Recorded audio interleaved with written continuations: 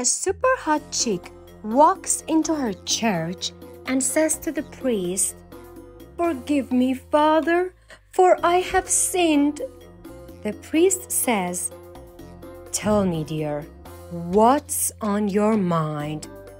"Well, Father, I am a sex addict, and lately I discovered that I like doing it with priests. I had sex with the one from the church 2 blocks from here, and the one 5 blocks from here, and also the one from the church nearby." The priest says, "It's okay. Just pray 3 times a day for 1 week, and it will all be okay." As the girl tries to go out, the priest says, "Oh, and don't forget that I will always be here for you."